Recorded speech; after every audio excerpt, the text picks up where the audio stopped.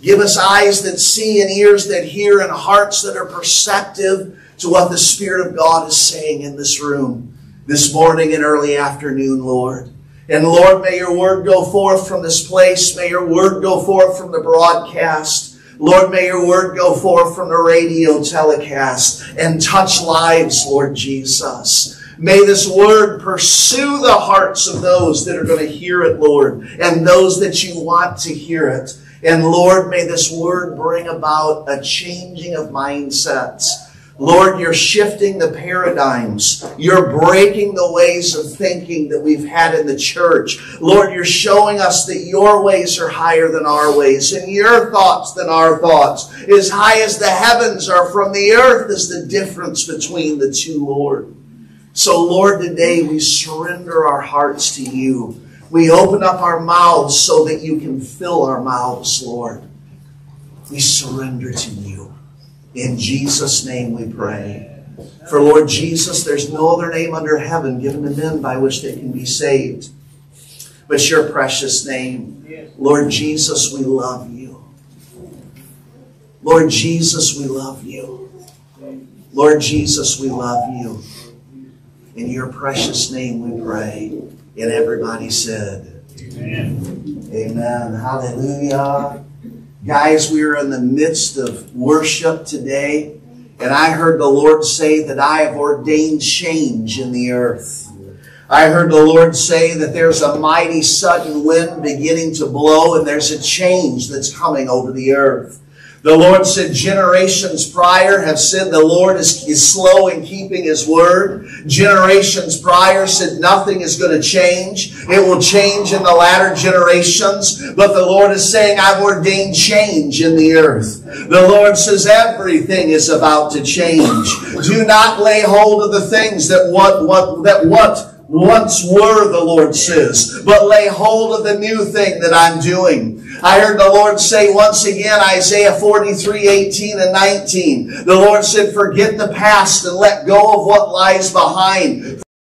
For behold, I'm doing a new thing. I'm making streams in the desert and rivers in the wasteland. The Lord said there's a mighty, a sudden, a quick change that's coming upon the earth. The Lord said as the change comes, listen to my spirit, and you will know the changes of me. Because it will seem that there's chaos. It will seem that things are out of control. But I am in control, says the Lord. Trust me, trust me, trust me. The Lord said we're coming into a mighty culmination of things that I've been speaking for decades. The Lord said many things are going to happen, and they're happening quickly. Did I not say, go to your shelf and grab the dusty prophetic notebook, for my spirit is blowing the dust off of it and opening up the pages and bringing to life the words that you thought were dead? Because I am the resurrection and I am the life. And the Lord says, watch, watch, watch. Blessed is the man who watches for me and waits at the gates. Because the Lord says the gates are about to open. The winds of change are blowing. The Lord says in an instant, I'm going to begin to change things that you've been waiting for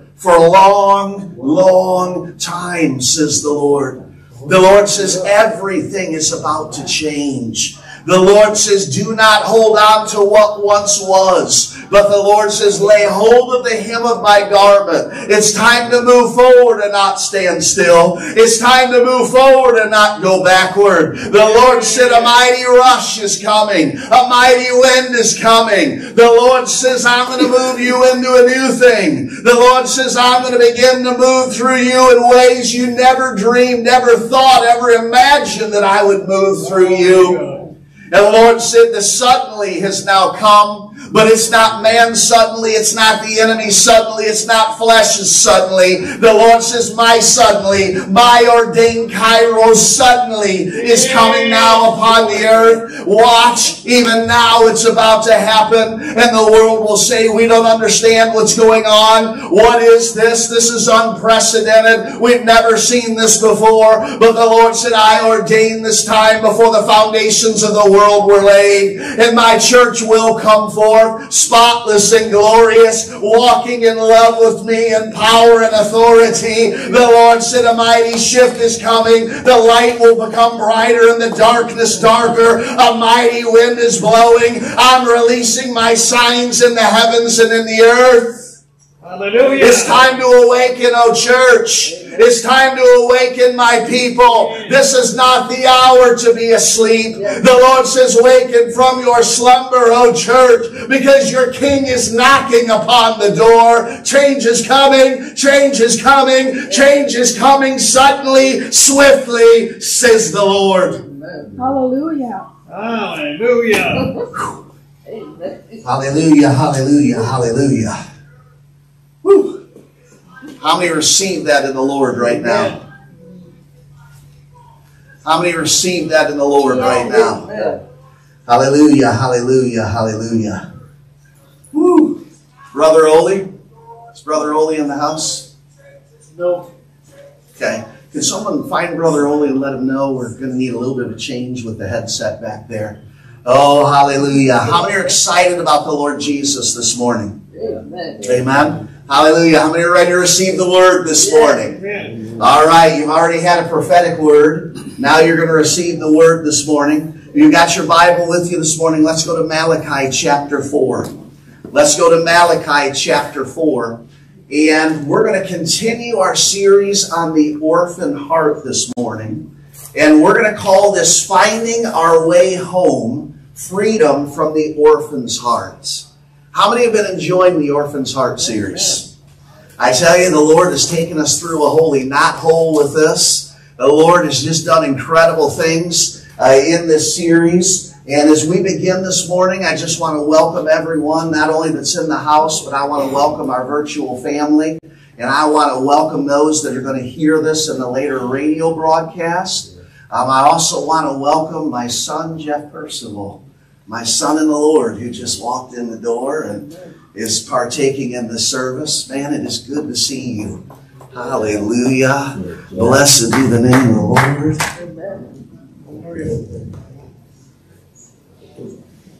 Hallelujah. Oh, blessed be the name of the Lord. All right, so if you have the word with you this morning, let's go to Malachi chapter 4. And when you get Malachi chapter 4, please stand up this morning. And we're going to begin to talk about what can I do to begin to open up the door for the Father to dislodge orphan heart or orphan thinking within me, so I can begin to walk as a son or daughter in Christ and receive the inheritance that God has for me. So the word says this in Malachi chapter 4, starting in verse 1, surely the day is coming. Now I want to stop right there for just a moment, because the Lord is saying He's taking the church from saying surely the day is coming to the day that the church is going to say it's happening now. The Lord said, these words that I've spoken, there will be no more delay. How many hear this in the Lord? The Lord said we're going to go from talking about it, praying about it, longing for it to happen, to it unfolding right before our very eyes. That's what the Lord was saying in the word that He released already this morning. The Lord says, surely the day is coming and it will burn like a furnace, and all the arrogant and every evildoer will be stubble. And the day that is coming will set them on fire, declares the Lord God Almighty. Church, there's a fire that's coming upon the earth. It's the fire of the Holy Spirit. John the Baptizer said, I baptize in water, but one is coming that will baptize in the Holy Spirit and with fire. How many receive that in the Lord? Fire is coming upon the earth. And the word says this, not a root or a branch will be left to them, but for you who revere my name, the Son of Righteousness will rise with healing in His wings. In other versions, it says in His wing, in His beams. In other versions, and in His rays. And you will go out and leap like calves released from the stall. Then you will trample down the wicked, and they will be ashes under the soles of your feet on the day when I do these things, says the Lord Almighty. Remember the law of my servant Moses and the decrees and laws I gave him at Horeb for all Israel. Now I want you to notice verse 5 and verse 6. See, I will send you the prophet Elijah before the great and dreadful day of the Lord comes. And he will turn the hearts of the fathers, other translations say, and mothers, to their children, and the heart of the children to their fathers and mothers. Or else I will come and strike the land with a curse. Somebody say amen this morning. Amen. Hallelujah. Please be seated. So the Lord's been talking to us about this journey in the sonship. And yesterday I was spending time with the Lord. And I said, Lord, what is it that we're going to talk about tomorrow? Because the Lord hadn't given me the word yet. And the Lord says, I want you to continue talking about the orphan's heart. Because the Lord said there's a move that's coming upon the earth. But this move will only be brought through my sons and daughters. It's not going to be a move that's going to come through orphans. The Lord said it's going to come through my sons and daughters. The Lord said that is why I'm about to release an anointing for encounters with the Father's love that's going to dislodge the orphan's heart from my people so they can rise up as the head and not the tail and walk as sons and daughters who have an inheritance so that I can release through them the mightiest move the earth has ever seen. Hallelujah. And I'm telling you guys, we want to be a part of this move. I'm going to say it again. The Lord has said we're going to go from talking about it to encountering it. How many are hearing this? We're going to go from talking about things, praying about things, wishing for things in the Lord, to suddenlies in the Lord beginning to come. The Lord spoke a year ago. He said, you're going to have suddenlies, surprises, explosions, and breakthroughs. Hallelujah. And by the way, as I look around this room, I can see people that need suddenlies, surprises, explosions, and breakthroughs. How are you hearing what the Lord is saying right now? And I'm telling you, God says, I'm going to do a dunamos move in the earth. Now that word dunamos is Greek. It's where we get the English word dynamite. The Lord said, I'm going to do a work like dynamite in the earth. It's the dunamos power of God that blew Jesus out of the grave and he rose again. And the Lord says, I'm beginning to do a dunamos work in my people. I'm going to blow up the things the enemy has dammed up. I bless you, Holy Spirit. Do that in this place. The Lord said, I'm going to remove the things that have hindered. And the Lord says, I'm going to begin to do things you've never seen me do before. And the Lord said, this is not a word for everybody else but you. The Lord said, this is a word for you. So the Lord says, I bless you. I am your Father. I have amazing things for you. And the Lord says, watch what I'm about to do in your life. Hallelujah. Can I hear an amen? Amen. Hallelujah.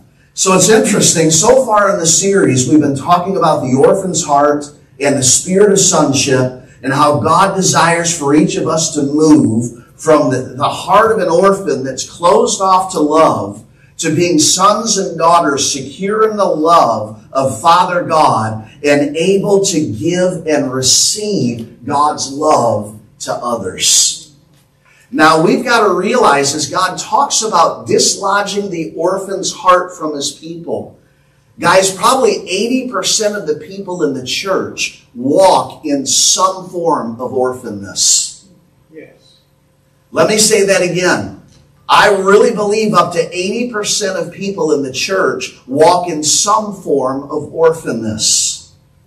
So I don't want you to feel a spirit of condemnation come over you as we're talking about this, because there's therefore now no condemnation for those who are in Christ Jesus. Can I hear an amen? Amen. We've got to understand every single one of us was born with an orphan's heart, because you were born in the bloodline of Adam and Eve. And Adam and Eve, when they were placed in the garden, we understand Adam was placed first and then Eve. But we've got to understand when Adam and Eve walked in perfect, unbroken, unhindered fellowship with God, the Lord would come down in the coolness of the evening. They'd walk with him. They'd talk with him. They would enjoy him. They walked as a son and a daughter. That's the heart of God. Us walking as a son and daughter in the garden with the Lord, unhindered. That's where the Lord wants to take the church back to. Unfortunately, when Adam and Eve fell, they gained an orphan's heart because they were expelled from the garden. We don't see in the Word God coming to them after that the way that He did prior. In fact, after the Lord brings forth the curse that came because of sin, when we hear about Adam and Eve and the word after that, it's primarily reproductive. And Adam and Eve begat, and Adam and Eve begat, and Adam and Eve begat. We never hear about those intimate moments again. It doesn't mean they didn't have some, but we don't hear about the level of intimacy with God after the fall that we hear about prior. But how many know when the Lord Jesus died and rose again, He opened up the door to the garden for us once again. So through the blood of Jesus, we can enter in and we can allow that orphan's heart to be expelled, and we can begin to walk as the sons and daughters God created us to be. That's what God wants to do in your life. That's what God wants to do in your life. Because the Lord says this greatest move that I'm about to release in the earth will not come through orphans, it will come through sons and daughters. See, a son or a daughter knows who they are. An orphan doesn't. Is anybody catching that? A son or a daughter knows who they are, but an orphan doesn't. And this move is going to come through people that know who they are because of whose they are. And so God is bringing about a shift in the church. How many are hearing this morning? And God so desperately wants you to be able to encounter His Father's love. Because when you encounter the Father's love, orphanness in your heart becomes displaced. Because you've heard me say before, you don't cast out an orphan's heart. It goes deep within us. You can have come from a perfect family with a mom and dad that were as perfect as the Cleavers, if you know what I mean. The older folks are going, yes. The younger folks are going, what are you talking about? Leave it to Beaver. Look it up. YouTube it. You'll figure out who the Cleavers were. But anyway, you can have come from a perfect family, but still have an orphan's heart, because this goes all the way back to Adam and Eve. So we've got to understand this. But the Lord wants you to be able to receive His love, because if you can receive His love, then you can pour His love out on other people. And that's what the Lord is wanting to do at the end of the age. There's going to be a generation of sons and daughters so in love with the Lord Jesus that everywhere they go, the love of God is going to pour out through them. And they're not going to have theological debates with people. The love of God is going to flow through them, and people's hearts are going to be touched, and people are going to cry out and receive Jesus as Savior. Does anybody receive this today? And guess what? God wants to do this through you. God wants to do this through you. So how many are willing to receive this today? I'm going to keep saying it until everybody in the room and everyone on the broadcast says, yes, I receive what God says today. Because this is the reality in the Lord. This is the reality in the Lord. We're either going to live like a son or a daughter that has a home, an inheritance, a place at the Father's table, or, listen to this, church, we're going to live a life like an orphan that has no home, no inheritance, no safe place, and nowhere to go where we can be loved and accepted. And I'm going to be honest with you. The church is the place where people are supposed to be able to go to find love and acceptance. How many churches in the Rock River Valley Revival region can people walk into today and really feel loved and accepted? I'm going to say there's very few. That's why when people walk around the foyer in this house, I want them to feel the love of God. But here's the danger. If you're an orphan, you can't pour out God's love to people. Because you can't pour out what you don't have.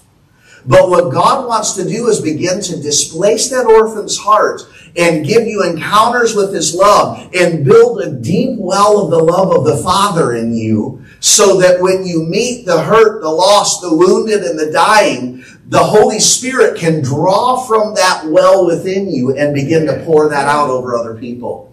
And here's the thing, is that well is poured out, Holy Spirit is going to keep digging deeper so you can have deeper encounters with the Father's love, so you can pour out more of the love of the Father.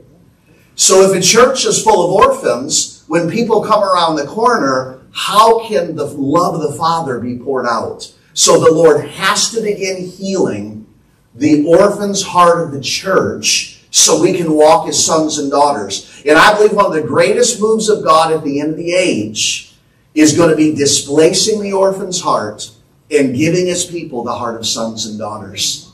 Then things are really going to begin happening, and I hear the Lord saying those things are going to begin happening very, very quickly. How many receive that? So here's the thing. God wants to begin displacing orphan thinking and orphan cycles in the lives of his people through the power of God. See, here's the thing. Whether it's the kingdom of light or it's the kingdom of darkness, everything is a process. You've heard me talk about the process in the Lord. When we're saved and we enter into the kingdom of God, when we say, Lord Jesus, I believe you're the Son of God. You died for me. You rose again. You're seated at the right hand of the Father. You're coming back soon. Come into my heart and save me, Lord Jesus. Fill me with your Holy Spirit. When you truly have a born-again experience with the true and living God, you enter into the kingdom, but you enter in as a servant. When you first get saved, I just want to do whatever God wants me to do. Lord, where can I go? What can I do? Right? Lord, where are they feeding the homeless? All right, Lord, where's this going on? Where's that going on? I want to be a part of that. But the Lord doesn't want us to stay there. The Lord wants us to grow and go from being a servant of God to being a child of God. Wait a minute. I've got a loving Heavenly Father who's absolutely amazing, and He loved me before I ever loved Him. And from then being a child of God to being a son of God. And then from being a son of God to being the bride of Christ. Why does the Lord want to dislodge the orphan's heart from His people? Because that the orphan's heart hinders that progression. And at the end of the age, we've got to be the bride of Christ without spot and without wrinkle. Yes. How many hear that? So that orphanness blocks us from going from being children of God to sons of God, and then ultimately the bride of Christ. The orphan's heart is a heart that blocks what God wants to do. So we've got to understand this has to happen. God has to release a powerful move of the Father's love at the end of the age for things to move forward the way that God wants them to. This is God's plan. Here's the problem on the other side of things. If you walk with an orphan's heart, then you're going to walk in orphan thinking, and you're going to get caught in orphan cycles. Now, the world talks about this and sings about this, and they don't even realize what it is that they're referencing. Papa was a rolling stone. Anybody remember that one? Okay. What's that about? Papa just went from place to place to place to place to place to place to place. That's the orphan's heart. Looking for love in all the wrong places. Looking for love in all the wrong faces. You can't sing that stuff in church. I just did. See, here's the problem, and let me be real honest with you guys, and you know this is a very honest pulpit. The way that God designed things is that dad in the household would find out from the Holy Spirit who his kids are. And then speak into his kids that identity, that destiny, that calling that God has placed upon their lives. How many are catching this? Amen. So what has the enemy done for generations? Taken dad out of the house. Now, there may be some amazing people in this room who were raised by an incredible single mom. Praise God. Hallelujah. And I'm so thankful for those moms. But here's the challenge. A woman can never tell a man who he is. God designed it so that only a man can tell his son who he is. Only a man, a dad, can tell his daughter who she is. That relationship between dad and son, dad and daughter is so crucial as far as developing identity. And here's the problem, let me be honest. If a man doesn't receive that disbursement, that anointing, that reality of identity from his dad, then what's going to happen as he grows up is he's going to go from woman to woman to woman to woman, trying to find a woman that can tell him who he is. And she can't do it. She can't do it. So he's going to be with a woman long enough that he realizes she can't seem to tell me who I am. He may not think it in those words, but he's going to think something to himself like, she just doesn't do it for me anymore. This isn't working. It wasn't what it once was. Then he's going to go to another and another and another and another. And then there's kids that are brought forth for those relationships, and papas are rolling stone, and cycles perpetuate. But the Lord Jesus said, I became the curse, so you no longer have to live under the curse. Hallelujah. The Lord is breaking that cycle of fatherlessness.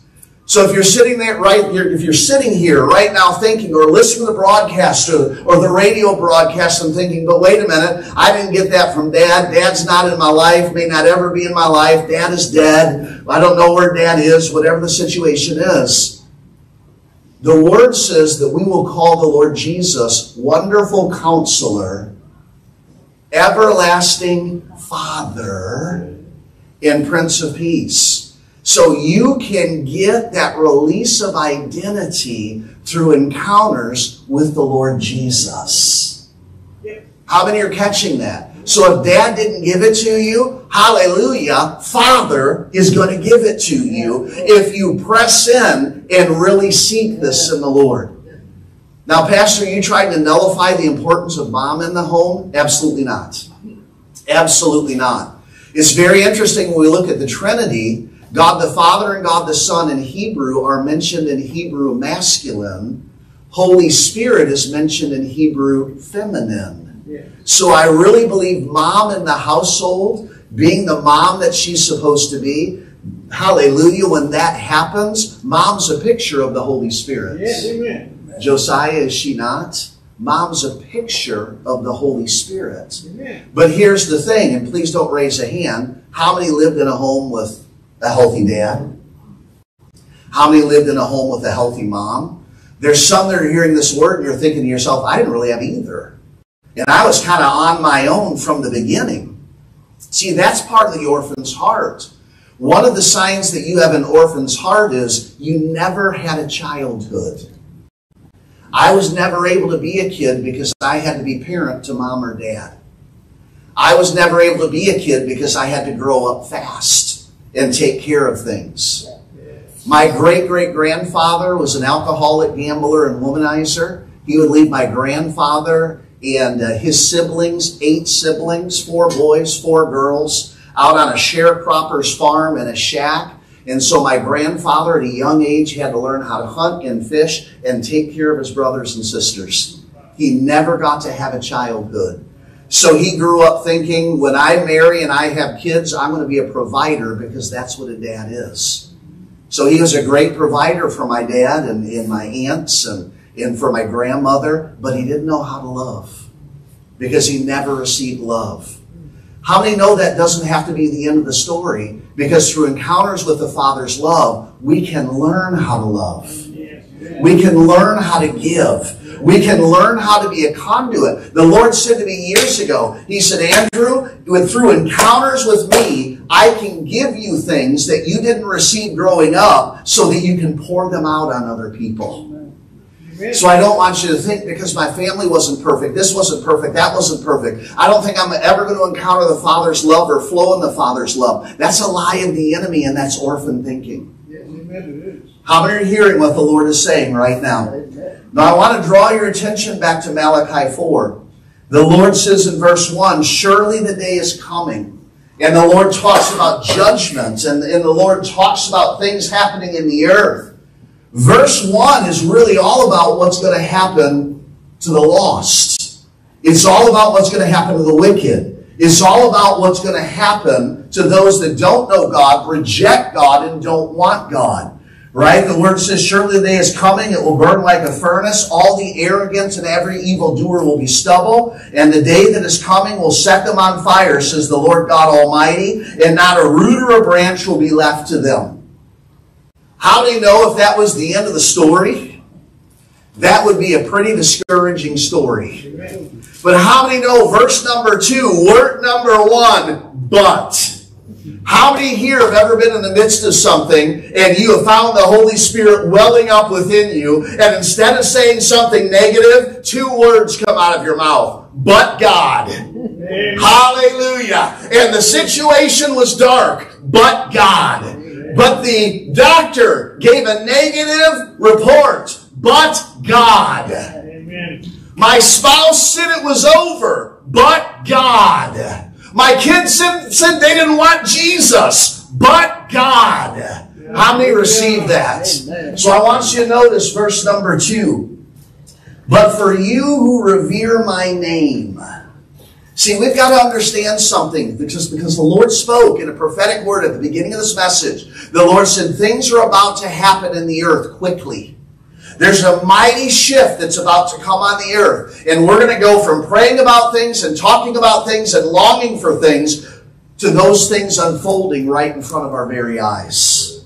There's going to be a huge distinction between light and darkness in what's going to be going on at the end of the age. So the Lord said for one group there's going to be fire and destruction and all these things happening. But the Lord said, but for my people, those who revere my name, the Son of Righteousness is rising up over you with what in his wings?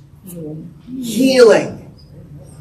See, this is what God's doing at the end of the age. He's rising up over his people with healing in his wings. And it's fascinating because you look at the Ark of the Covenant, and on the lid of the Ark of the Covenant, you had the cherubim like this, and their wings met over the top of the Ark, and there's the mercy seat and the Ark itself. And when David moved the Ark onto the mountain, and he just put a tent around the Ark, during the day as they were prophesying and singing and crying out, they would open up. They would open up the tent and you could see the ark, and the sun would shine down through the wings of the cherubim, and they believed that David would lay down in the shadow of his wings. The Lord said, I'm going to rise up over you with healing in my wings. Another translation, in my beams. Another translation, in my rays. And I want you to catch this, church. And you will go out and leap like calves released from the stall. Now this is interesting. The Lord says, I'm going to rise up over you with healing in my wings. That word wings in the Hebrew is kanop. K-A-N-O-P, and it means the end or the border of a garment. Does anybody remember the woman with the issue of blood? She pushes through the crowd and she says, if I can just touch the hem of his garment, then I will be healed. Well, in the Hebrew, she really said, if I can just touch his talit. The talit was actually from the hem of the garment. There's pieces of fabric that came down that were intertwined and woven that came down at the end of that garment. Why did she believe there was healing in his talit? Because in the Old Testament, prophets, priests, and kings were anointed with oil. They would pour the oil down the head, it'd go down the beard, and into the talit, or the collar of the robes. They believed that's where the anointing oil gathered. So the woman with the issue of blood believed if she could touch the hem of his garment, he would be healed. She would be healed. And how do you know she was? So what's the Lord saying? At the end of the day, I'm going to raise up an entire generation with healing in the folds of my garment or my talit. And all that generation is going to have to do is lay hold of me, and the healing is going to come. Does that excite anybody? Amen. See, you're not the healer. Jesus is the healer. He makes the talit available, and he just says, reach up and grab it. In the wilderness, when Israel's in the wilderness and people are dying because snakes were coming and biting people, the Lord said to Moses, he said, make an image of a snake, put it up on a pole, lift it up, and anyone who looks to the snake is going to be healed. How many know that was a picture of Jesus? He would be lifted up, and whoever would look upon him would be saved.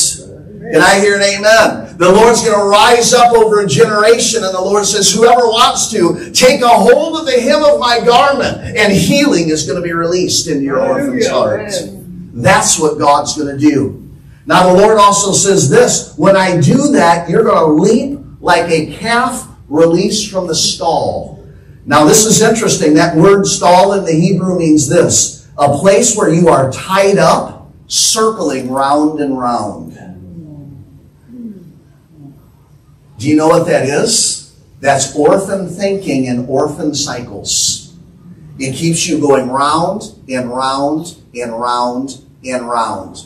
But the Lord says, I am the answer. I'm going to rise up over a generation so they can lay hold of my talit and receive healing from me. And then they're going to leap forth from the cycles that they've been stuck in, that their people of the generations before them have been stuck in. And they're going to go after me, and they're going to turn the world upside down for me at the end of the age. Jesus doesn't just reveal the problem. He is the answer. And that's what the Lord is beginning to do right now in this generation. Trust me, guys.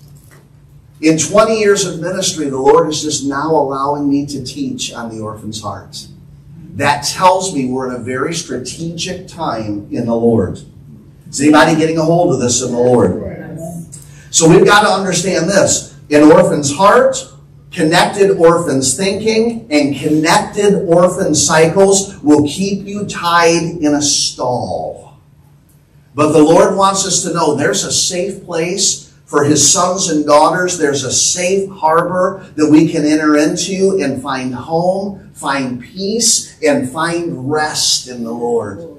And right now, the Lord is offering that to a generation. He walked through the feast, and I believe He put His arms up and He said, come unto me, all who are weary and heavy laden, and I will give you rest. Some translations will say, He said, I will give you peace. Peace in the Hebrew is shalom. Nothing missing, nothing broken. Meaning when we come to Jesus, we come hurting, broken, splintered, wounded, but He heals us and makes us whole.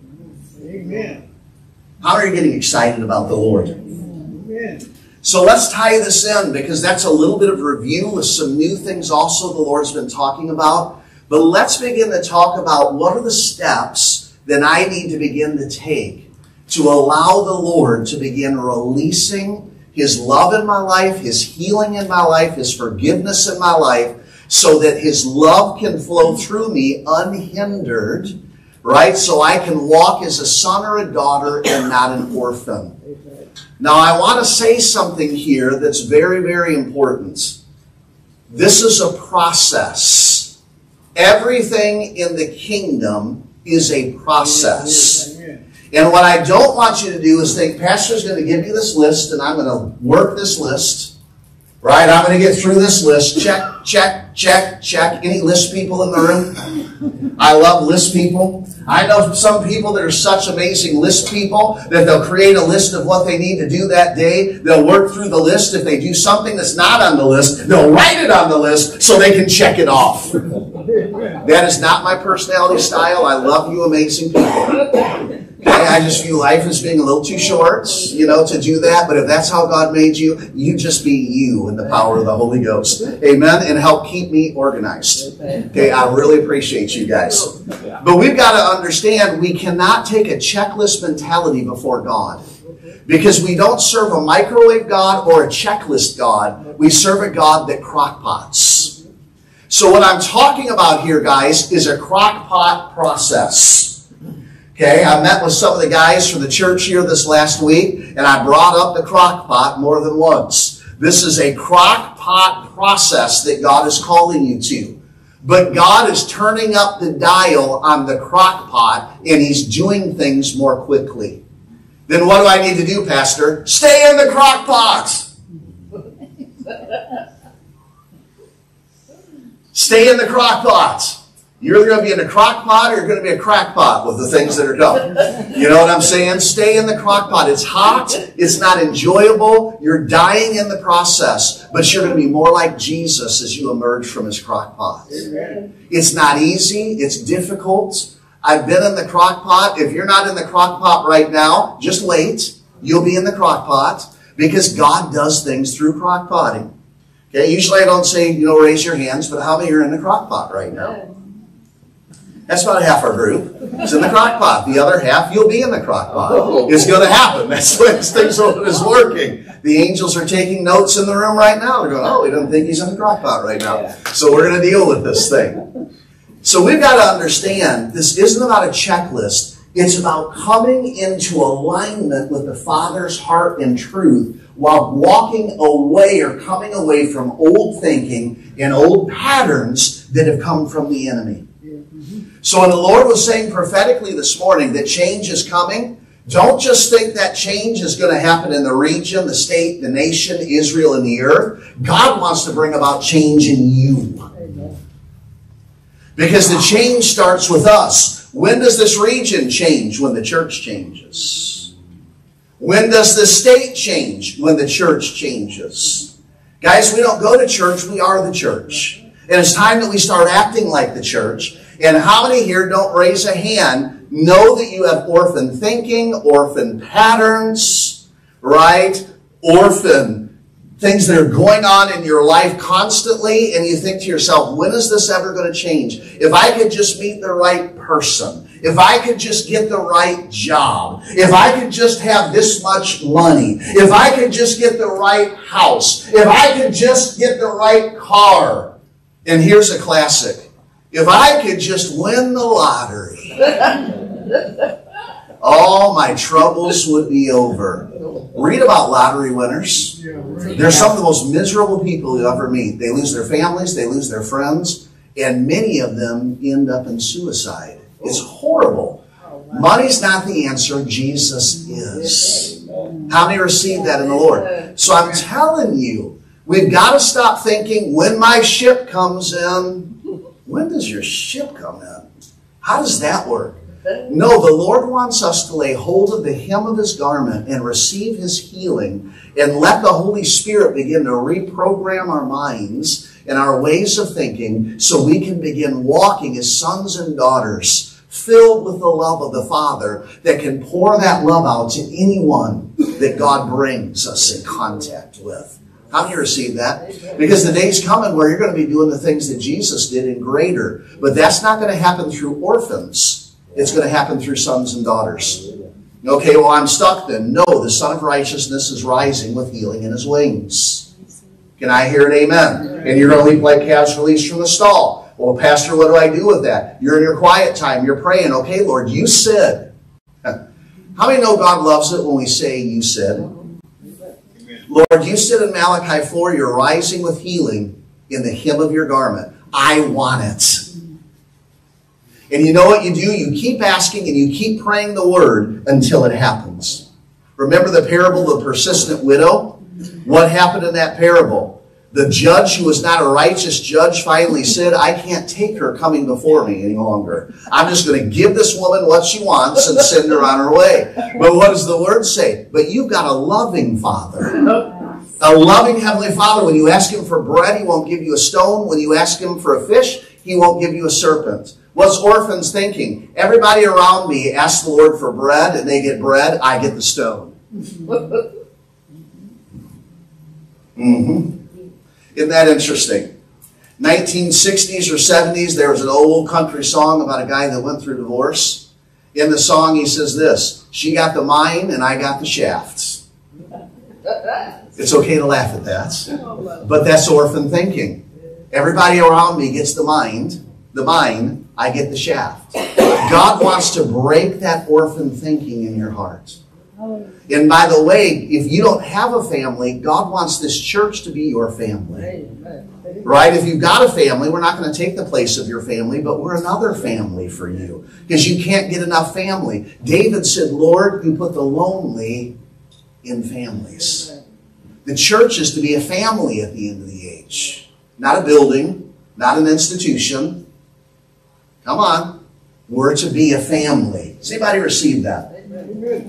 But I want to give you some things, even though this is not a checklist process. But I want to give you some things and some examples of how God is taking me through this word in my life. as we talk about this afternoon. So if I want to move from slavery to sonship, from orphanness to sonship, if I want to go on this journey of revelation and healing, what do I need to do? And I'm going to tell you what, guys, the Lord's going to start out here pretty heavy duty on this one. And I think this is going to hit home for a lot of us. So here's the first truth, or the thing that we need to be doing in the Lord. And that is this. We have got to forgive our parents. Amen. We've got to begin to forgive our parents. Let me say that again. We've got to begin to forgive our parents. I want to show you something here in Matthew chapter 18 that I know you've heard before, but God is speaking to the church about this right now, and it's so important to Him. And Cindy's got the slide up on this one right now, right where it needs to be. But I want you guys to see this, and the Lord is speaking to this to us right now. Matthew chapter 18, verses 3 to 4, the Word of God says this. And He said, I tell you the truth, unless you change and become like little children, you'll never enter the kingdom of heaven. Therefore, whoever humbles himself like this child is the greatest in the kingdom of heaven. So the disciples are arguing amongst themselves, who's going to be the greatest? And the Lord Jesus calls this little child over and says, you want to be the greatest? Humble yourselves like this little child. So what is the Lord saying? The Lord is saying when we let go of the orphan's heart and we begin to walk like a son or daughter, we begin to realize it's not about us, it's about our King and His kingdom. How many are hearing this? It's about our King and it's about the kingdom. So we've got to understand this in the Lord. And what is the kingdom all about? Humility, innocence, and love. It's childlike. Hallelujah. So, Pastor, how do I lay hold of the hem of His garments? We have to humble ourselves. And we have to begin to realize, I need the hem of His garments. I need the Lord Jesus healing. How many are hearing this? And the depth of humility that you embrace is going to determine the depth of the kingdom life you're going to experience. Let me say this again. The depth of humility that you're going to embrace or willing to embrace is going to determine the depth of the kingdom life that you're going to experience. Here's part of the problem when I start talking about the kingdom. Most of us, especially if we came up in the church, we weren't really taught the kingdom. We were taught a church. We were taught religion. We were taught a structure. Yes. We're not taught the kingdom. We're taught a system. How many are hearing this? And here's the thing. The bride of Christ does not belong to a system. She belongs to the bridegroom. So the Lord is breaking the church free from denominational mindsets, religious mindsets, organizational mindsets, and bringing the church into the kingdom mindset. In Jesus' earthly ministry, He didn't preach a church, He preached the kingdom. He said over and over again, the kingdom of heaven is like, the kingdom of heaven is like, the kingdom of heaven is like. You enter the kingdom through salvation, but once you're saved, then we will have to walk in humility. We have to go lower so that we can go higher. Very interesting, during pre-service prayer today, I heard the Lord say this, what goes down must come up. I said, okay, God, I need you to help me understand this. And the Lord said this, if you will go down in humility, I will lift you up. If a generation will humble themselves in the sight of the Lord, I will lift them up. How many want to go higher?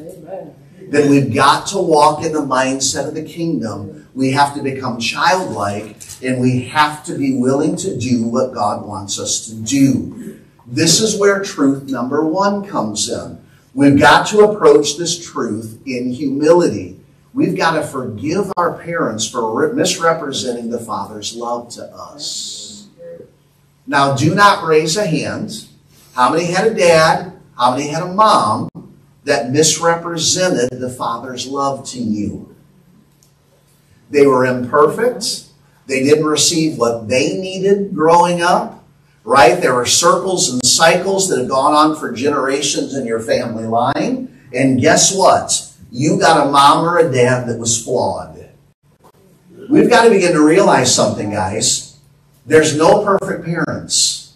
Your parents weren't perfect. And if you're a parent, you're not a perfect parent either.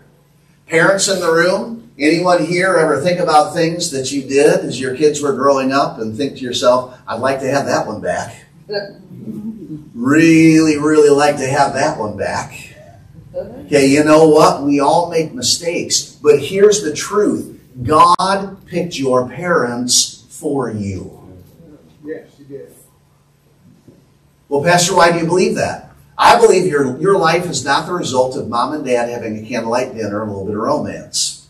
That's not how you got here. God planned you. God planned your parents. God planned your destiny. And at the perfect moment in time, the Lord rejoiced because He took a part of Himself, mixed that with clay, and put that into your mother's womb, and you became. What did you become? Everything God created you to be.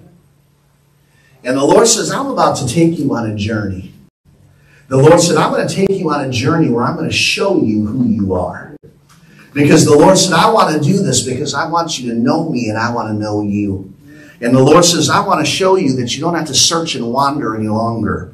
You don't have to look for things that aren't going to satisfy. The Lord said, I want to show you that I love you. I want to show you my plan for your life. And the Lord says, there's something mighty I want to do in your life. The Lord said, that's my heart for you. Hallelujah. Now you got to do something with that, right? The Lord speaks it and we got to do something with it. But from the moment you came in this morning, the Lord started talking about you. And the Lord wants you to know Him. He wants relationship with you. And He wants to begin to do incredible things in your life. The Lord said, you don't even know who you are yet. But the Lord said, I want to show you who you are. And the Lord said, you're a lot more incredible than what people have told you you are, what life has told you you are, even what your parents told you you are or didn't.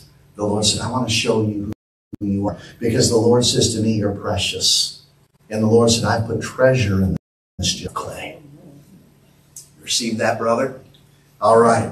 So here's the thing we want to keep in mind. There's no perfect parents, and we aren't perfect parents either. So what the Lord wants us to begin to do is to forgive our parents. How many receive that? Okay. So God chose our parents for us. And the Lord says the number one setting on the crockpot is we have to begin to forgive them. Now, how do I do that? Because you may be sitting here looking at me going, you know what? My parents were just flawed. They were this, they were that. I think I'm okay with that right now. Oh, go to the Holy Spirit. Holy Spirit, would you reveal to me if there's any pockets in my heart of anger, hurt, bitterness, offense, disillusionment, fear, pain, right? Is there any time somewhere in my childhood where something happened and I closed my heart off to my parents' love and I never opened it up again? That's a big one. Holy Spirit, was there some point in my childhood where something happened and I stopped being my parents' son or daughter? I closed my heart off to their love and to my ability to love them. And I became independent. I became rebellious. I started going on my own mission. Oh, Captain, my Captain. It may have been something large, or it may have been something small, or a series of things that began to shut your heart off to love, to affection, from affirmation to your parents in your home growing up. Because here's the challenge, and this is for most people in the church. It happens somewhere in your childhood. You closed your heart off to them and you stopped being a son or a daughter. Then you start judging them. I'm never going to be like them. I'm never going to do what they did to me.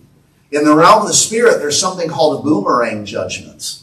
Looks just like a boomerang. You judge your parents, that judgment comes right back on you, and you begin repeating the things that they did.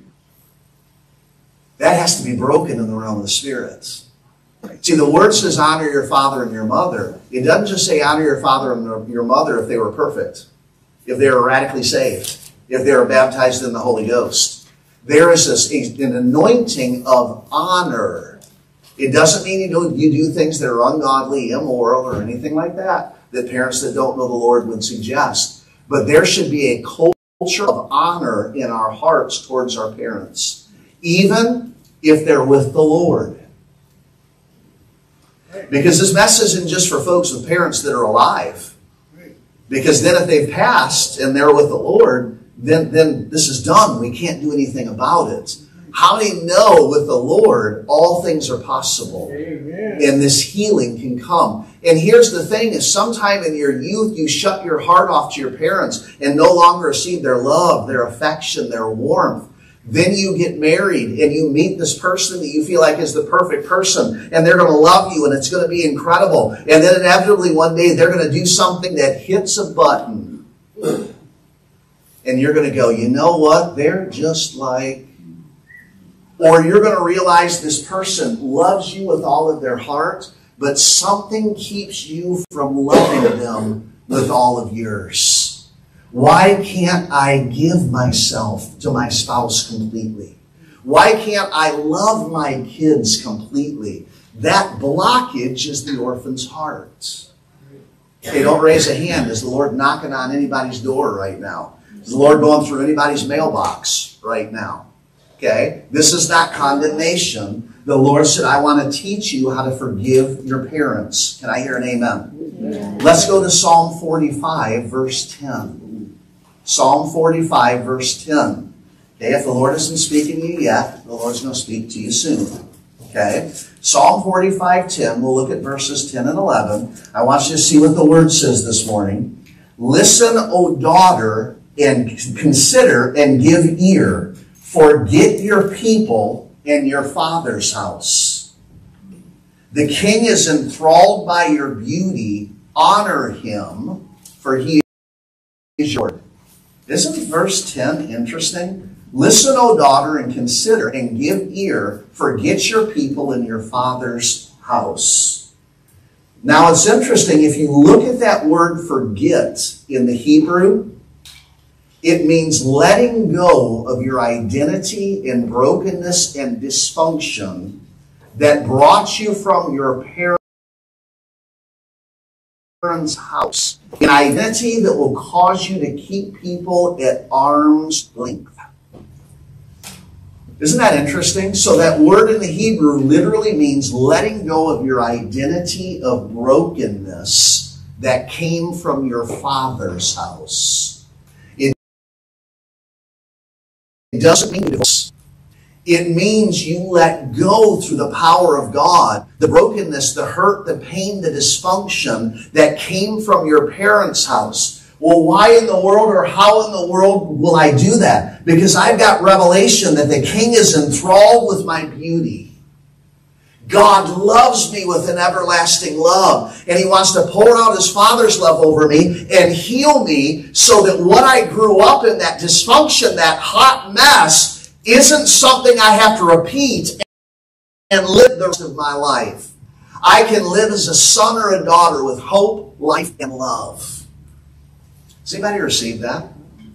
And here's part of the challenge, and I'm going to be real open and honest with you with this. If we grew up in a home that had dysfunction in it, that was challenged, that was broken, dad wasn't there, mom wasn't there, there was no encouragement, there was no love. Somewhere along the line, your heart shut down. It happened. It's a defense mechanism. And somewhere your heart said, if I don't build a wall around my heart, I'm not going to survive this. Okay, the Lord wants to tear that wall down. Can I hear an amen? Amen. But that wall also causes us to only remember the bad things. and not the good. Let me tell you what God's been doing in my life on this one. I'm going to the road last week, and I go past this business, and this business has a big sign out in front of it for their employees, Chuck E. Cheese night. Oh, how many remember Chuck E. Cheese? Oh, yes. What a wonderful place, right? Then it had the counter business celebration station. Some of you know exactly what I'm talking about. Well, I remember as a kid, I wanted to go desperately to Chuck E. Cheese, but my parents were very, very frugal. Okay? Frozen pizza on a Saturday night was what I thought was going to be the closest I was ever going to make it to Chuck E. Cheese. But that wasn't the case. And what happened was, I had forgotten about a memory with my mom. And so for those of you that know my story, I've got the quintessential amazing dad. 86, still pastoring full-time. He's just the greatest dad in the world. Mom grew up in a very dysfunctional situation, very challenging. There's possibly some very difficult things that happened to her while she was growing up, possibly at the hands of a brother. I mean, there's just horrible things that went on. Mom got saved in her early 30s, was an amazing pastor's wife, but had a lot of hurt and brokenness and pain. She was a wonderful woman. And just about the time she and I started getting breakthrough, she died of cancer when I was 21. So that's been something God's been giving me healing over, and it's very easy to only remember the difficult things. So as I'm going down the road, company dinner, company night at Chuck E. Cheese, I'm going, oh, that's cool, I remember Chuck E. Cheese. And then the Holy Spirit says, do you remember? Holy Spirit said, do you remember that Sunday afternoon, there was morning service at Pelly Road, and late that afternoon, Mom said, you don't eat dinner before church because I'm taking you to Chuck E. Cheese. And Mom takes me to Chuck E. Cheese, we have pizza together, we hang out and watch the animated characters. She gives me some money, I go in and play in the arcade, then we walk through the arcade together, and then we go to Sunday night service at Pelly Road. The Lord said, Andrew, do you even remember that? And the Lord brought that memory back into my spirit. And as the Lord did that, I laid hold of the hem of his garment and some healing came. Now that's the way God did something in my life. He may do it in your life differently. But how many know God wants to do it? But that's part of the challenge when we begin to build up the wall around our heart. We don't remember anything that was good. We just remember the negative and the challenging. How many know that keeps us bound to our Father's house? How many are hearing this? How many know that keeps us bound to our Father's house? Now look at this. Let's go to Galatians chapter 5. Galatians chapter 5. God wants to tear down the walls, and what does God want to give you? And this is important in Him. How many are in love with the Lord Jesus? Galatians 5 verses 22 and 23. Some of you know what we're about to read. But the fruit of the Spirit is joy, is love, joy, peace, patience, kindness, goodness, faithfulness, gentleness, and self-control. Against such things there is no law. Or law is powerless over those things. How many know these are the fruits of the Spirit? How many know if you're an orphan, you don't know the fruits of the Spirit? You can look in on them, but you don't walk in them. Guys, this is part of the inheritance of a son or a daughter. Love, joy, peace, gentleness, goodness, kindness, meekness, self-control, dwelling in your life even when things are difficult. How many are hearing this? So in the Word, and you don't even need me to take you through the verses, the Word commands us to forgive. And forgiveness begins at home. Psalm 45, 10 and 11, the Lord says, forget your father's house. See, I don't have to forgive them. I've got a right because they were wrong. No. The Lord says, I want you to let go of the dysfunction and the hurt and the pain through my healing so you can be whole. Yeah.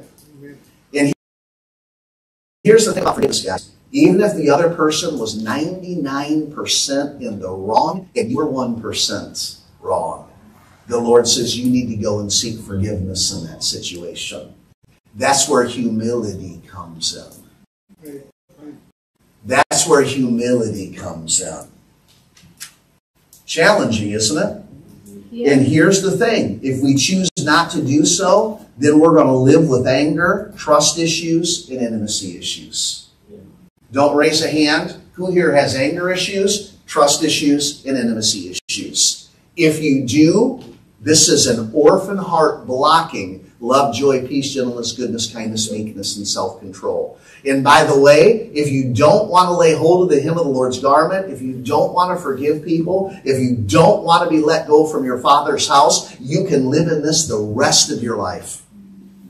And you know what? Jesus will love you, and you can be radically saved and filled with the Holy Spirit, but you're going to be stuck. So I'm not saying this is a salvation issue, but what I'm saying is this is an abundant life issue. This is a Zoe life issue. This is a receiving everything God has for you issue, and you can only hold on to one thing at a time. So if you hold on to orphanness, you can't hold on to intimacy. If you hold on to orphanness, you can't hold on to trust. Is anybody catching this? This is a blocking condition. Right? If someone has blockages in the heart, they got to go in and they've got to deal with those blockages. What's the Lord saying? Forgiveness starts helping you deal with the blockage, and it needs to start at home. Yes. May need to start with mom and dad and then work its way to brothers and sisters, aunts and uncles. But Pastor, my mom and dad are gone. Okay, then you can go into your secret place and pray, and you can forgive in prayer. Lord, I know my mom and dad are gone, but I just come before the throne boldly right now, covered in the blood of Jesus. And Lord, I choose to forgive my mom and dad. If you don't, this is going to block you in a relationship. This is even going to block your relationship with the Lord. Where does this, well, I asked the Lord for bread, and He gives everyone bread but me? That comes from this, guys. Why does God give everyone an incredible spouse but me? Why do things will try to seem to work out for everybody but me? You know what? God's got everything for you, but God wants to break the orphan's heart, orphan cycles, orphan thinking in your life. Don't live with this any longer because it's robbing you of God's best for your life. I hear this. Okay. Let's go on to truth number 2. And truth number 2 may be harder than truth number 1. Truth number 2 is this. We need to ask our parents to forgive us for the way that we hurt or disappointed them. I've got news for you. If your parents hurt or disappointed you, at some point you closed your heart off to them, and then you went on a mission to hurt and disappoint them. I'm going to hurt the one that hurt me. I'm going to make the one miserable that made me miserable. And whether you realize it or not, you became that very thing. Now, this is a tough one. Because to really grasp this, we have to forgive mom and dad to be able to begin to realize, you know what? I did things that hurt them also. Let me be real with you. I'm studying this in the secret place yesterday, and I'm thinking, Lord, this is a really good truth. You ever done that with the Lord? He brings the truth to you. Lord, that's a really good truth. How many know you're not really completing the sentence? This is what you're really saying. Lord, this is a really good truth, and I hope people around me get this one. When the Lord's really saying, this is a really good truth for you, is what the Lord is saying. So I'm sitting there going, yeah, this is good stuff, Lord. This is really good stuff, God. Yeah, this is going to be really good tomorrow. You know, it's interesting. Here's the thing, and I'm going to say it again. Asking your parents to forgive you may seem a little odd, but the reality is at some point you closed your heart off to them and became independent, rebellious. You worked to make them miserable. You went on your own mission. All you could see in them was their shortcomings. All you could see in them were the things they haven't come to grips with. And when you went on your own mission, you started disappointing them. And you didn't care. Because when you're an orphan, you don't care about how your actions affect other people. All you think about is your needs, your wants, and how you feel. I know that one's rough, but this is the absolute truth. If you can just torch people and hurt people and not think twice about it because you've got this attitude, well, they were in the wrong anyway, so they got what they deserved. There's some orphan roots in your heart that we've got to allow the Lord to begin to deal with. So about the time I'm thinking, yeah, Lord, that's really good stuff, and people think people are going to get a lot out of truth number 2, the Lord said, Andrew, this is for you. And I went, oh, really? And the Lord said, yeah. The Lord said, your mom's with me, but I want you to call your dad. And I want you to repent before your dad because at some point you closed off your heart to him and to your mom. And you became independent, rebellious, stubborn.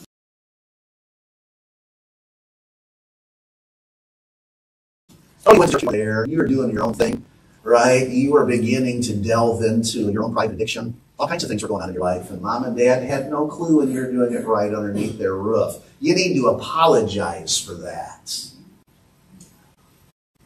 And I'm going, I'm 54. I'm a pastor. I'm a dad. I've got a family. And the Lord says, do it. Well, it's noon on Saturday. Dad's going to be busy. There's things going to be going on. We're not going to be able to connect. God, call him. Dial in the phone. Okay, God, but he's going to be busy right now. Ring. Hi, son. How you doing? Hi, Dad. Why are you available at noon on Saturday? So we kind of have a little bit of small talk, and then the Holy Spirit goes, do it. And so I said, okay, Dad, I just need to share something with you. At some point I closed off my heart to you and Mom, and I became independent, rebellious. I was involved in addiction. I was immoral under your roof. I did all kinds of things, and I just want to apologize. I just repent before you for that. My dad did something that was very surprising. He said, well, son, I want to apologize to you. And he started sharing some things that went on when he remarried after Mom died, and sharing some things and repenting. And we just went back and forth. Dad, I just repent for this. Well, son, I'm sorry for this. And Lord, Dad, I apologize for this. Well, son, I apologize for that. It was an incredible encounter in the Lord. And even as it's happening, the Holy Spirit is revealing things to me that I'd forgotten that were really, really good. Right? And Holy Spirit is putting some pieces together of things that I didn't understand that happened. But now as a dad and a husband, I do. But as a kid, I didn't get it. And I was able to reach up and lay a hold of the hem of the Lord's garments. But how many know it took humility? Can I hear an amen? Amen. But the Lord spoke to me after that, and he said this, because after we hung up, the Lord said to me, Andrew, this is the mission of restitution. And I said, what is that? The Lord says the mission of restitution states that if our actions or attitudes have brought hurt to another person, there may be a need for us to go to that person and make right any wrongs, to break destructive and dysfunctional patterns that have carried into our relationships because of it. Ooh. And the Lord said, that's what this is. And I'm like, what? The Lord said, this is a ministry. It's the ministry of restitution. He said it breaks the cycles of reaping relational dysfunction. And it allows me to begin to bring restoration in your life. I didn't even realize the things I was holding on to with my dad. But when I acted in obedience, God filled in the gaps. And I tell you what, when the call was over, it was amazing. And then the Lord spoke this to me. And the Lord says, you know what? In your life, I want to bring you into the ministry of restitution. Alcoholics Anonymous and NA and all these groups get it. Because one of their steps is to go back to people that you've hurt and ask for forgiveness. They get it. It's a biblical principle. It works whether you're saved or not. Amen. How many know the principles of the Bible, even when the lost follow them? They work. Because these are universal principles. So it's going back and asking for forgiveness. It's not anything that anyone else tries to make it to be. It's you walking in the ministry of restitution, and let me add to that, reconciliation. That's what it is. And there may be people that God's going to send you to apologize to, and it'll be just like it happened with Dad. Amazing. Others will say to you something like, well, you know what? I'm glad you finally realized you needed to do that. Probably feel pretty good right now, don't you? Well, that's good. Well, thank you for doing that. Have a good day. You know what? It's not about how they respond. It's about you being obedient to God. And if you will be obedient to God, God is going to release healing in your life. The Lord said, what if your parents are with the Lord? He brought this up to me yesterday. He said, go into the secret place and start praying. Lord, you know my parents are with you, or I don't know where they're spending eternity. Lord, I just want to ask for forgiveness for closing off my heart to them, disappointing them, being rebellious to them, hurting them. See, when you not only forgive your parents, but you ask your parents to forgive you, you are beginning to be subject to the Father's mission. O Captain, my Captain. You know, one of the amazing guys that the Lord has given me the privilege of beginning to embark in a mentoring journey with said to me the other day, he said, that message, O Captain, my Captain, that's the one that got me. And that message is interwoven throughout this entire Orphan's Heart series. Who's going to be your captain? Right? Either the Lord Jesus is going to be your captain, or the father of lies is going to be your captain. And even if you think you're your own independent captain, it's still the father of lies that's captaining you. See, we've got to realize this. So forgiving mom and dad and asking mom and dad to forgive you is about getting on the Father's mission.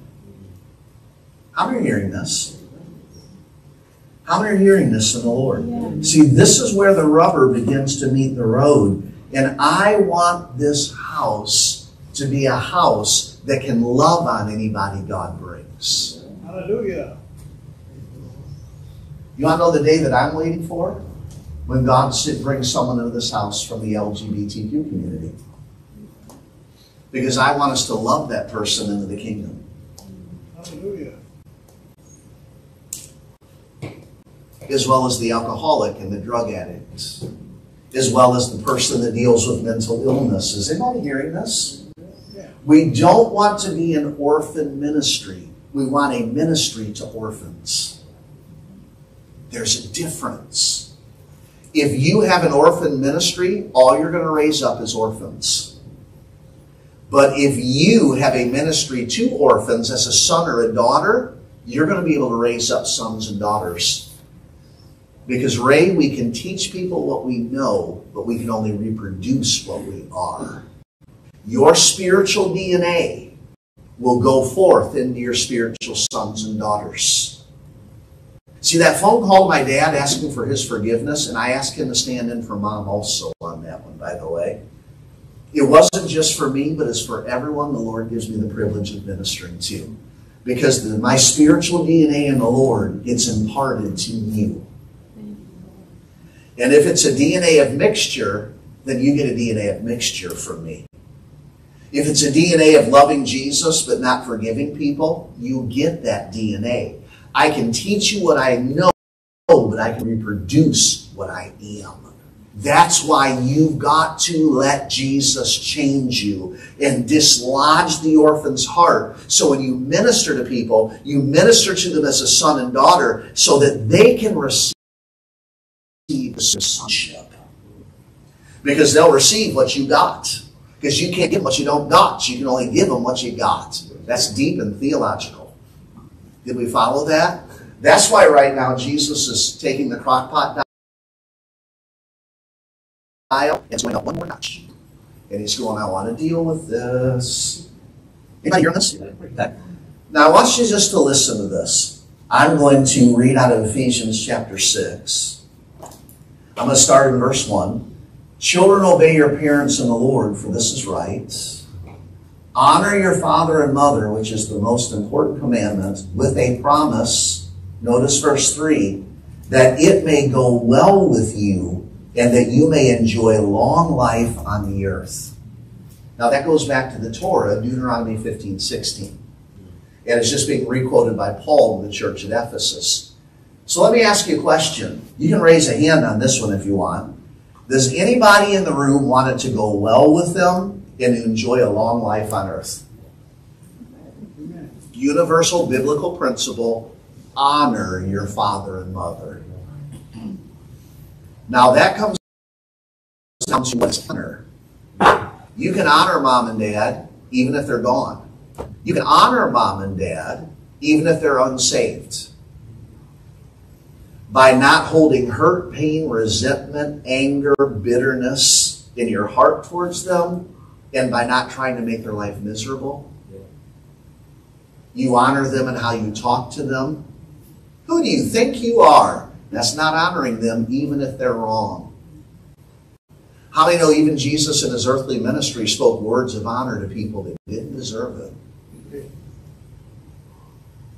Now he was strong, we need to be strong. But one of the things that God wants to begin to release in the church is a culture of honor. And it starts at home. If I don't honor Holly, Hannah, Aaron, and Zach aren't going to honor her either. If she doesn't honor me, they're not going to honor me. See, our kids are going to do spiritual and natural. How many are getting this? See, David said, forget your father's house. But the Lord is saying it goes back to the father's house. That's the beginning. And some of us have to go back to the beginning to get to the proper ending that God has for us. This message is a choice. What's your choice going to be? What's your choice going to be? And even if mom and dad are still alive and they're a mess, you can still honor them in your speech and in your heart. And how you talk about them when someone brings them up.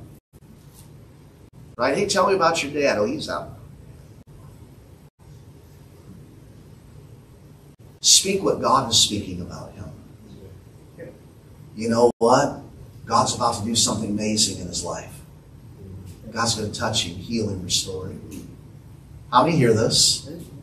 And by the way, I had a mom who went through a lot of dysfunctional things, that hurt and pain, didn't know how to encourage, didn't know how to love, knew how to love other people's kids, but with her own, it could be kind of a challenge. You know, but it was an amazing woman, an anointed woman, touched a whole lot of kids, right, that are now adults and are serving the Lord. She had an amazing life. I can remember I was 19 years old, and I'm coming up the stairs at home, and Mom's talking to somebody on the phone, and she's talking about how I'm going to college and developing relationship again with the Lord, and things are happening, and how proud she was of me. And I can remember thinking, Mom,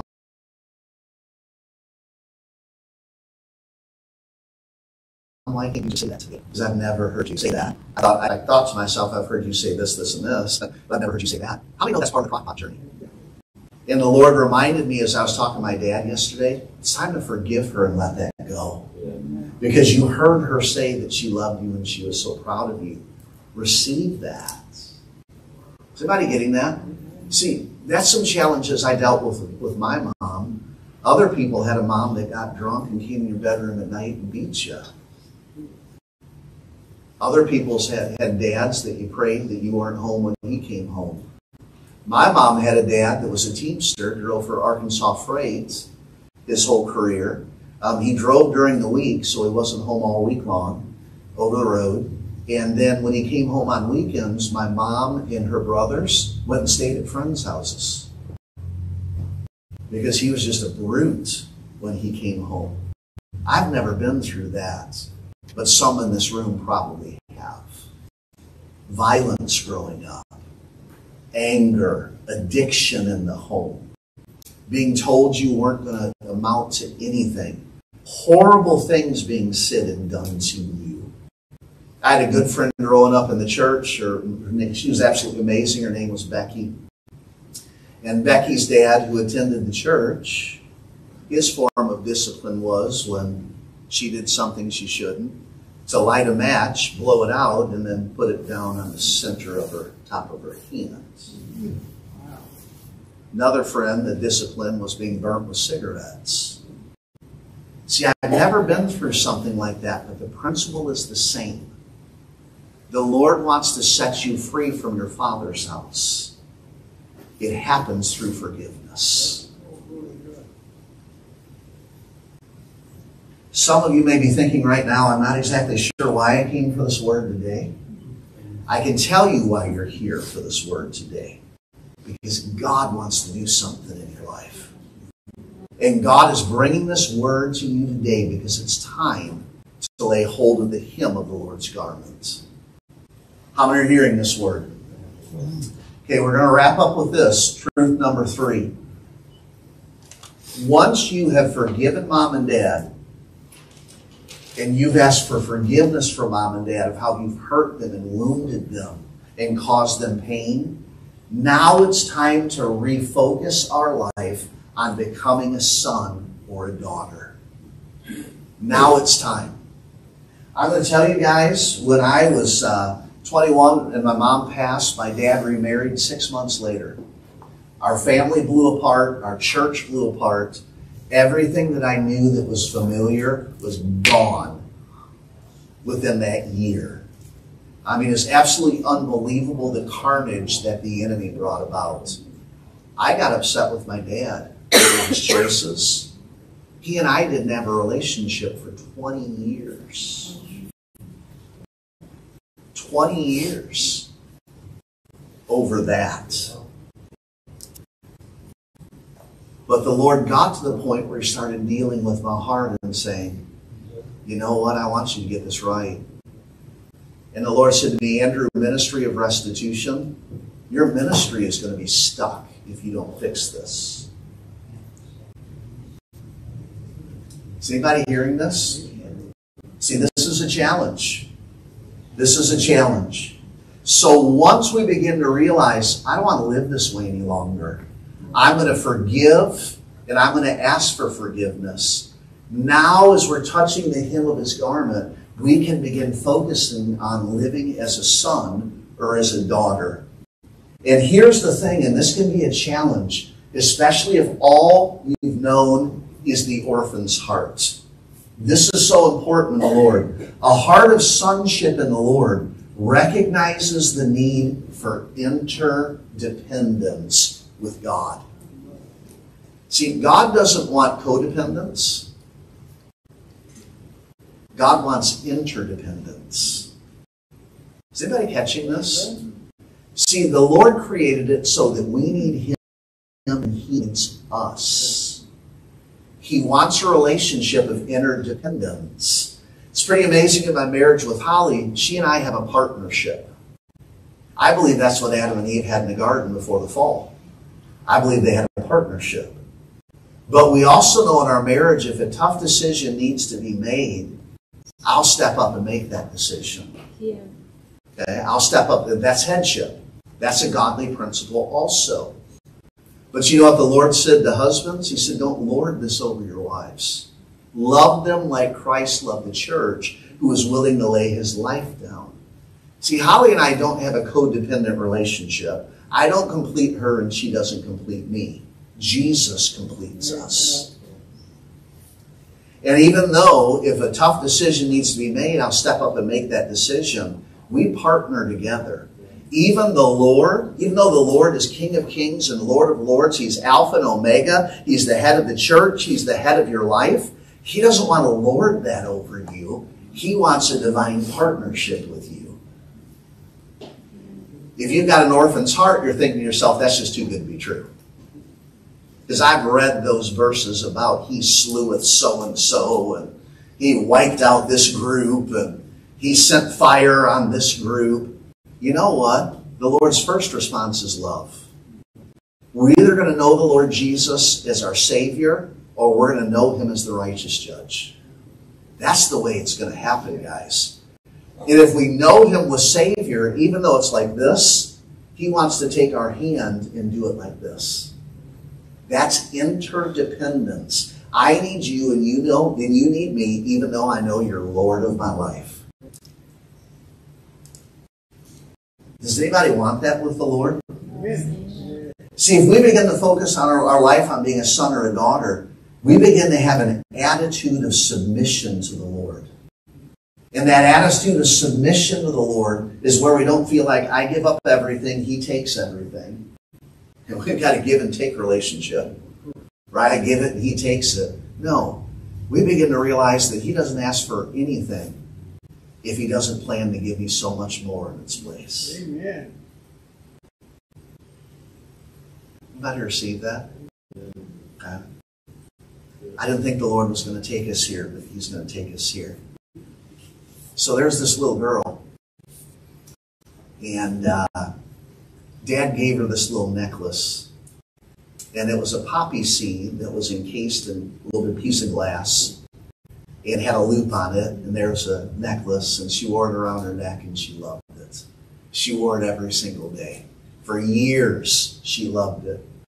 When she turned 12 years old, she was coming home from school, came in the house, walked past Dad's study. Dad was in there working, and he said, "Hey, honey, come here." So she comes in and come and sit on my lap, and she does. And he says, "Honey, I love you." And she says, "I love you, Dad." And Dad says, "Would you give me that poppy seed necklace?" And she loves that necklace so much, she starts crying. And she says, "No, Dad, I can't give this to you. This is my most precious possession." And she runs off his lap, runs out of the room, and tries to avoid him the rest of the night. So the next night, she's coming home from school, and she tries to walk quickly past the door to his office. He sees her and says, "Hey, honey, come on, climb up on my lap. Honey, will you give me that poppy seed necklace?" And she grasps it and says, "Dad, this is my most precious possession in the world. Why would you even want this?" "No, I'm not going to give this to you." She runs off his lap and runs out of the room. Third night, she comes home from school, calls her in his office. "Honey, get on my lap. Honey, will you give me this poppy seed necklace?" And she starts weeping on his lap and just says, "Dad, I don't understand this at all. You know I love this. Why would you take this from me?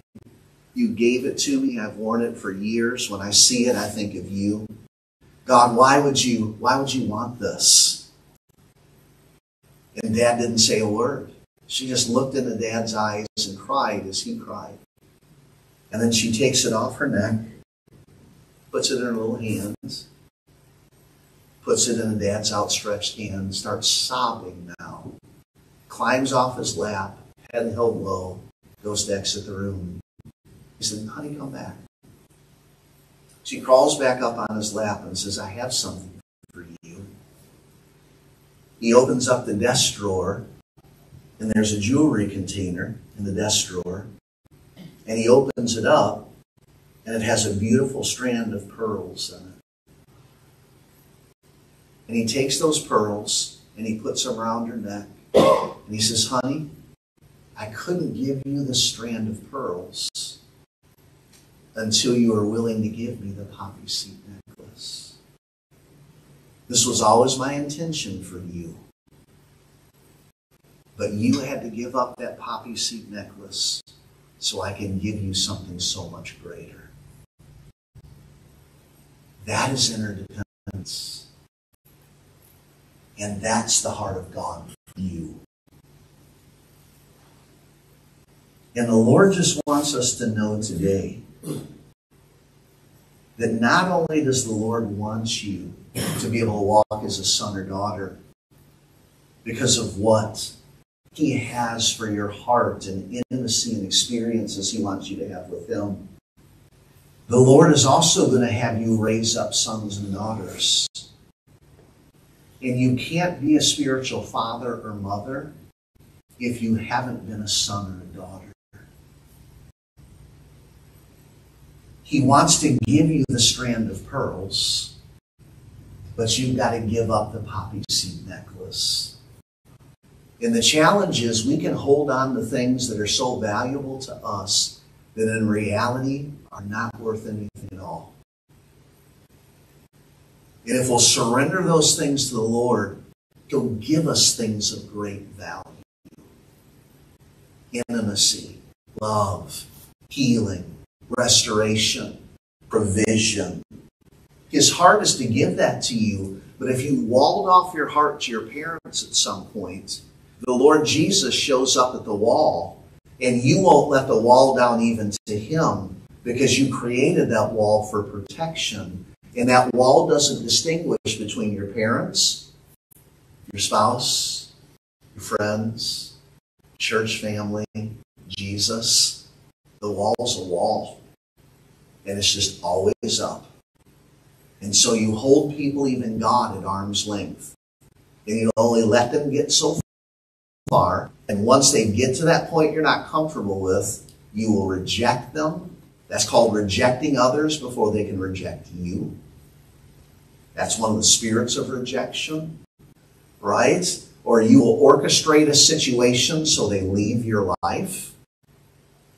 And you'll let people get right up to that wall, and then they're no longer in your life. The Lord says, I'm calling you to the ministry of restitution and reconciliation. I want you to put your hand in mine, and let's tear that wall down one brick at a time. I'm not going to tear it down all at once because then you're going to feel like you have no safety. But what I'm going to do is I'm going to tear it down with you, and then I'm going to be the wall around you. There's a verse in the Old Testament where the Lord says, I will be the wall of fire about you and the glory within you. Ooh, isn't that a great verse? I'll be the wall of fire about you, and I'll be the glory within you. Let's close with this passage, 1 Corinthians 15, starting in verse 46. 1 Corinthians 15, starting at verse 46. By the way, the Lord is in the room. This is a very somber word tonight, but the Lord is in the room. Why is the Lord in the room? Because He loves everybody in this room. Why is the Lord in this room? Because He wants to rise up over you with healing in His wings. Why is the Lord in this room? Because you're important to Him. Why is the Lord in this room? Because He has an agenda, and the agenda is to heal. It's to set you free from your father's house. It's to give you breakthrough. Is anybody hearing this? I want you to notice something. 1 Corinthians 15:46. The spiritual did not come first, but the natural. And after that, the spiritual. See, sometimes God has us work on things in the natural so that the supernatural can happen. Is anybody getting this?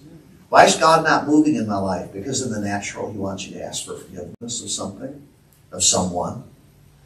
He wants you to forgive.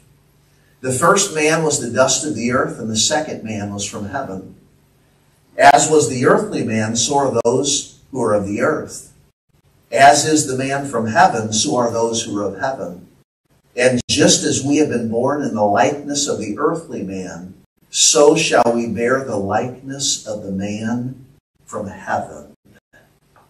Isn't that interesting? Verse 50, I declare to you, brothers, that flesh and blood cannot inherit the kingdom of God, nor does the perishable inherit the imperishable. Isn't that beautiful? You know what the Lord is saying? When we walk in the orphan spirit, we're walking in the spirit of the flesh. When we walk within the spirit of a son or daughter, we're walking in the anointing of the Holy Spirit. But in order for God to release some of the things in your life that He wants to, there's some things in the natural that He needs you to do. First comes the knowledge, Then comes the test. So because you've heard this word today, I believe God is going to begin moving in your life in this area. If we want to truly become mature in Christ, that only happens as we focus on being a son or a daughter. And as we focus on becoming a son or a daughter, it's no longer about our mission. It's about the mission of our captain, the Lord Jesus. O captain, my captain. So what are you going to do with this message? I'm going to tell you what the Lord wants to do. He wants to begin to give you encounters with the people that have hurt you. Oh, you'll bump into them at Walmart. You'll bump into them at Woodlands. You'll bump into them at school. You'll bump into them at different places. If they're with the Lord or have stepped into eternity, the Lord will begin to speak to you in your prayer times. He'll begin to speak to you going down the road. And He's going to begin to say, I want to begin to deal with this. I want to work on this. I am not happy with the distance between you and I. I'm no happier with it than you are. Let's remove the space between. Let's forgive mom and dad. Let's ask for their forgiveness. Let's begin to focus on sonship. Paul said, Lord, I want to know you not only in the power of your resurrection, but also in the fellowship of your sufferings. When God is taking you through this process, there's some suffering, there's some humility, there's some brokenness that takes place. But that's the key for God to be able to build things back up the way He wants to, so that you can be everything He created you to be. Anybody receive that? Amen. So what are you going to do with this word? I want to encourage you to take this word of the Holy Spirit and just say, Holy Spirit, show me what you want me to receive from this word. The Lord gave a prophetic word at the very beginning of the message. The Lord said, change is coming swiftly. Not only is there going to be change in the earth, God's going to bring change in you. And He wants to break the circles, and He wants to break the cycles. It's interesting when you pastor a church this size, because nobody can hide. And even as this word is being preached, I'm hearing Holy Spirit say, I want to communicate this to this person and that to this person. And a lot of you, I know your struggles and I know what you've been through. This word today was for every single one of us. Every single one of us. It's time to let go. It's time to forgive. It's time to release. For some of us, it's mom. For some of us, it's dad. For some of us, it's brothers or sisters. For some of us, it's aunts or uncles. I mean, I could go on and on and on and on. Holy Spirit's been speaking to you guys, and He'll continue to speak. So let's just do this. Let's bow our heads and let's close our eyes. And Pastor Cindy, I'm going to ask you to put on the violin piece that I really, really like, because the Lord really, really likes it. And we're going to do two things. We're going to pray together in response to this word, and then we're going to prepare ourselves to take communion. It's the first Sunday of the month. We're going to commune before the Lord today. And you don't have to be a member of this church to take communion, just a member of the family of God. So I invite everybody in this room to take communion with us today. Let's just take a moment and let the Holy Spirit speak. I can lead you in a prayer of forgiveness, but this is something that the Lord really wants you to step out in and do. This is a message that requires action. And I want to encourage each and every one that's hearing this word to grab their prophetic notebook and get alone with God and to let God speak. Because God wants to begin to share with you where the roadblocks are, where the hurts are, where the pains are. At one point, as I was struggling with what childhood had been like with my mom, Holy Spirit started sharing with me her childhood. And when Holy Spirit did that, I couldn't hold on to unforgiveness any longer. Because she went through things that I never dreamed that anyone would go through. I want to encourage you to get with the Holy Spirit and talk to the Holy Spirit about how to go through this process. But I beg you to do this, because the Lord says there's cycles that I want to break. The Lord says there's brokenness that I want to heal. The Lord says there's pain that I want to remove. And the Lord says it's time. The Lord says it's time. Because the Lord says, son, I don't want you to walk in this any longer. My heart breaks and cries with you, but you don't come to me with it. Come to me. Let's do this together. Come to me. Let's do this together. Lord is saying to you, I love you, son.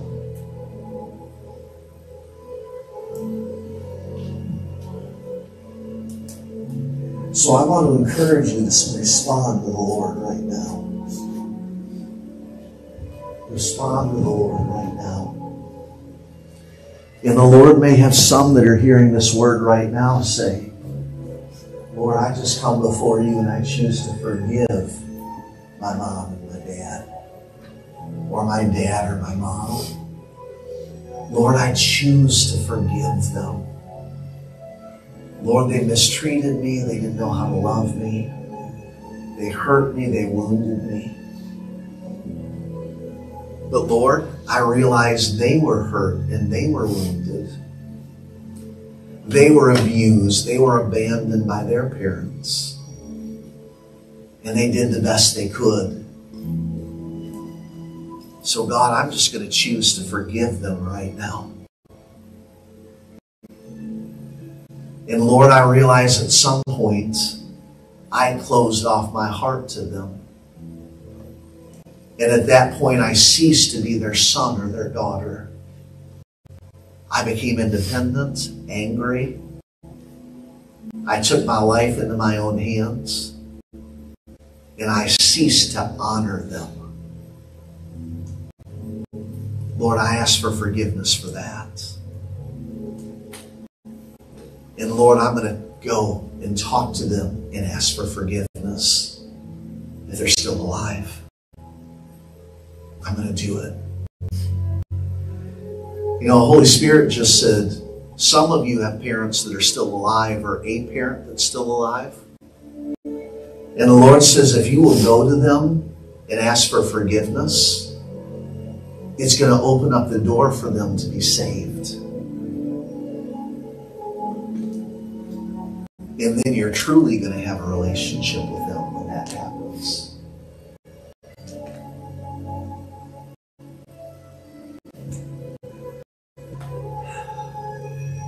Holy Spirit. Holy Spirit. I ask that you would release an anointing to forgive and to love, to let go, and to hope in this room again. Holy Spirit, you spoke to Connie before service and you said, I'm going to release joy in this house today. Lord, you said in Isaiah 61, I'm going to give you beauty for your ashes joy for your mourning, and a garment of praise in the place of the spirit of despair. Sometimes we have to prime the pump for that to happen and do something the Lord is asking us to do, like ask for forgiveness, let go, to leave our Father's house. Holy Spirit, I ask that you would take this word that's been released today to this group. Lord, it was also released online. And Lord, it'll be released on the radio. Lord, use this word to touch people's hearts and to touch people's lives. And Lord Jesus, I ask this now in your precious name. Amen. Now let's just take a moment and we're going to take communion. But the word says before we take communion, we need to prepare our hearts.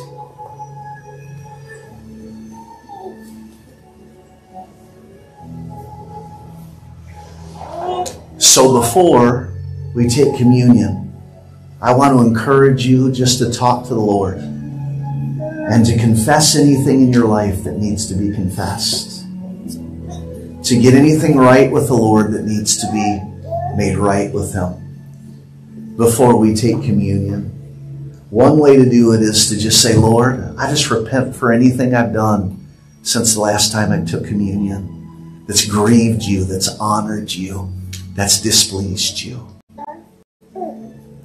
And prepare your heart for us to commune together. Here for a moment. Give you a dad hug.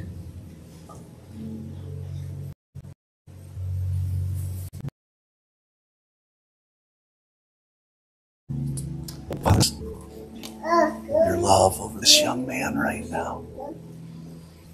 Father, release your love over him. Lord, the hurt is deep. The things were real. Touch his broken heart. Touch his broken heart, Lord. Heal him. Lord, there's some amazing kids that need a dad. Lord, heal his heart so he can be the dad he needs to be. Heal his heart so he can be the son that he needs to be. Touch him. Heal him. Restore him, Lord. Do it only you can do.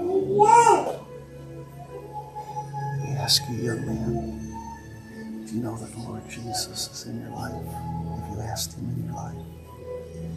Okay, good. That's the starting point. Then, Holy Spirit, we just invite you to begin to take this young man through healing. We invite you to touch him, God. Lord, give him instruction on who to go to, what to say. Lord, bring healing in his heart and in his life. And I just ask this in Jesus' name. And Lord, I pray even right now, may your Father's love flow through me into him, God. The love of a Father. The love of the Father. Lord, release your love. In Jesus' name.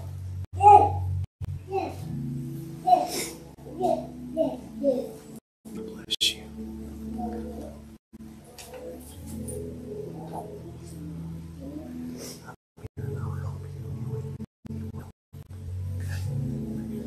Absolutely. Oh, the Spirit of God is in this room right now. Oh, hallelujah. Holy Spirit, I just ask that you touch this young man right now. Touch him, Holy Spirit. Fill him with your presence. Blessing God.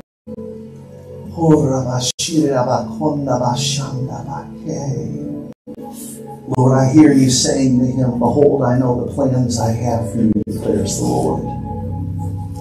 Plans to bless you and to prosper you, not to harm you. plans to give you hope in the future.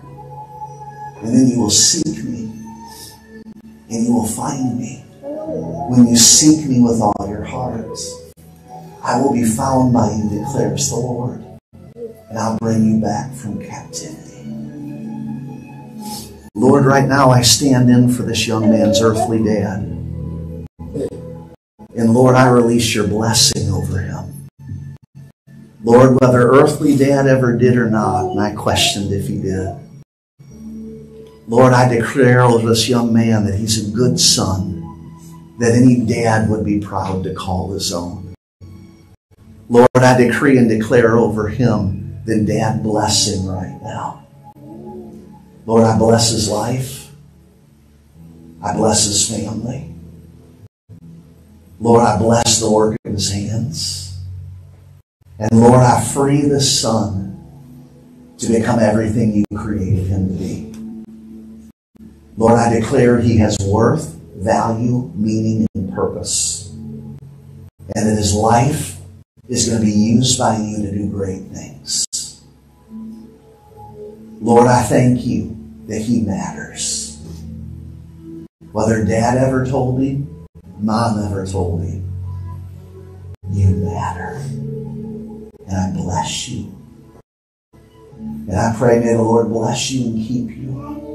May the Lord make his face to shine upon you and be gracious unto you. May the Lord turn his countenance towards you and fill you with shalom peace.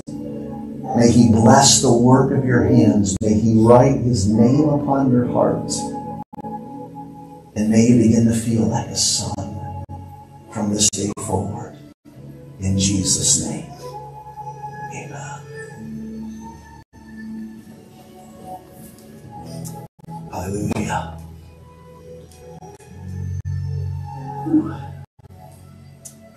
Lord Jesus, I just thank you today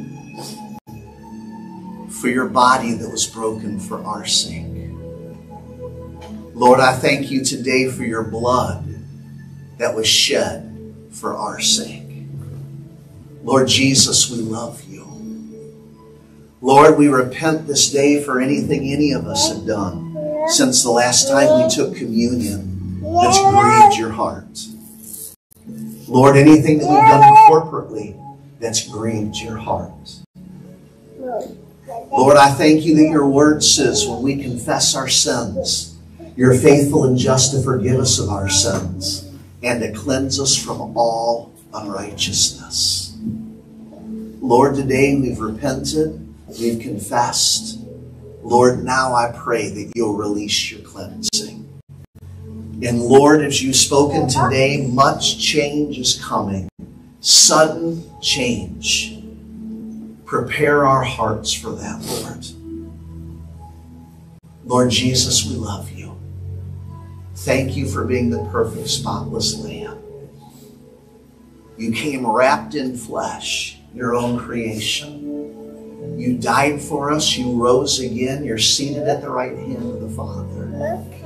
Thank you, Jesus. Just thank you right now in your own way. Thank you, Lord Jesus. Thank you, Lord Jesus. Thank you, Lord Jesus. And Lord, we just pray this now in your precious name, the name of the Lord Jesus Christ of Nazareth. And everybody said, Amen.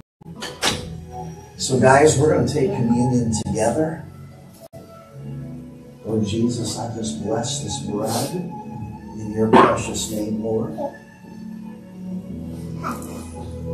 Lord, I thank you for the cup representing your blood. I just bless the cup in Jesus' name.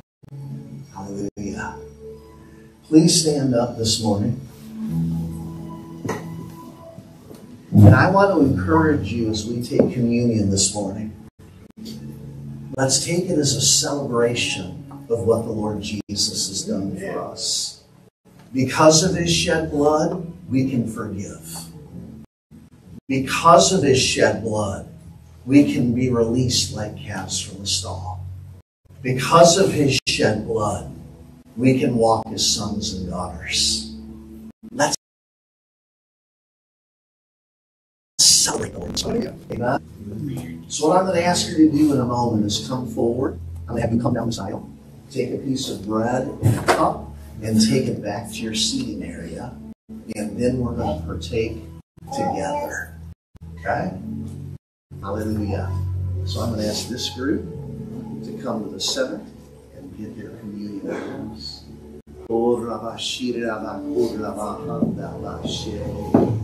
Hallelujah. Now this group can come over into the aisle and come forward.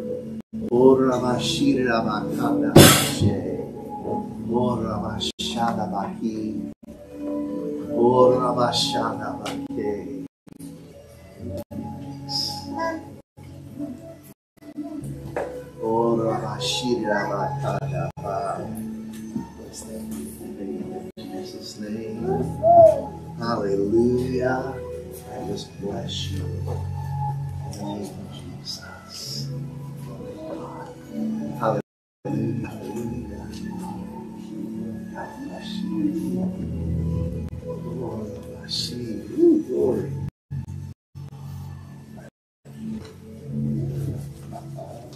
Hallelujah. What a beautiful day, Lord. Oh, Rabba Shatafakiri. It's a loving presence. Thank you. Bless you.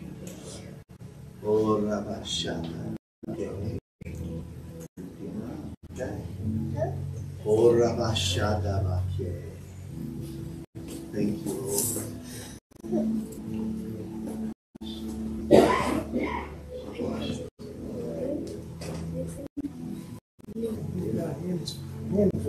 Oh, hallelujah. Thank you, Lord. Thank you, Jesus. Oh, Ramasha. Oh, Ramashira.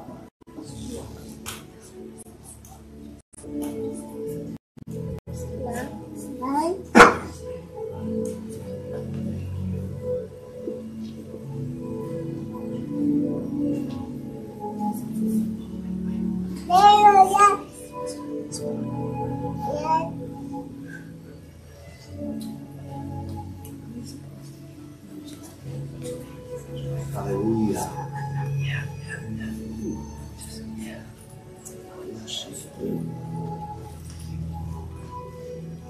Oh, Rama.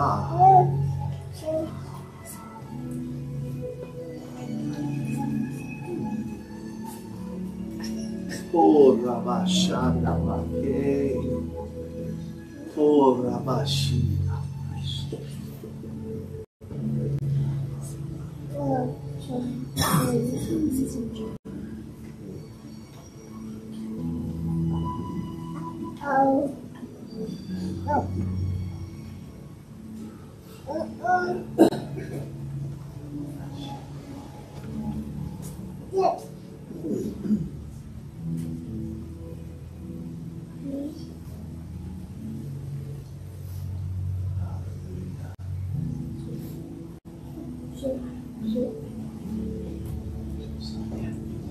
Hallelujah. Well, I'm standing up here with Pastor Josiah this morning. Hallelujah. And we're going to take communion. How many know that communion is a time of celebration? It's a time of rejoicing. It's a time of release from the things that have hindered. And Lord Jesus, as we take communion together, I ask that you would rise up over us with healing in your wings, beams, and rays. And may we leap like calves released from the stone. Church, the word says that we believe in our heart, but we confess with our mouth.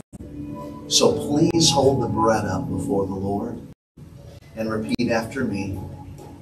Lord Jesus, I thank you for your body that was broken for my sake. I receive everything that your broken body purchased for me, for my family, for my generation, and for Israel. Lord Jesus, you are my healer. Jehovah Rapha. Church, the Lord Jesus, on the night that he was betrayed, he took the bread, and the word says he broke it. And he says, this bread represents my body that will be broken for your sake. This do in remembrance of me. Let us partake.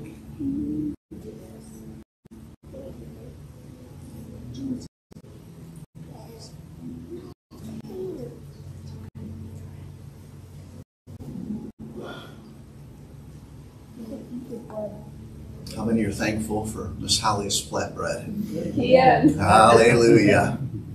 Let's hold the cup up before the Lord. And just repeat after me. Lord Jesus, I thank you for your blood that was shed for my sake. This day, I receive everything that your blood purchased for me, for my family, for my generation, and for Israel. Church, the Lord Jesus, on the night that he was betrayed, he took the cup. And he said, this cup represents my body, or my blood, that will be shed for your sake. And then he went on to say, and I will not drink of the fruit of the vine again until we're all together. How many are looking forward to the wedding feast of the Lamb? In Israel, the Messianic believers, they say, Bo Yeshua Bo, which means come, Lord Jesus, come. Say that with me. Bo Yeshua Bo, come, Lord Jesus, come. Church, the Lord said that night, this do in remembrance of me. Let us partake.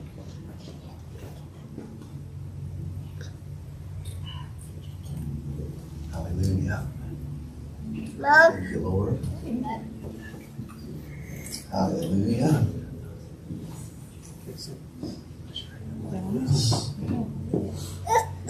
So Josiah and I are now going to speak the blessing over you in agreement. The Aaronic blessing. How many know the word says everything is established on the testimony of two witnesses?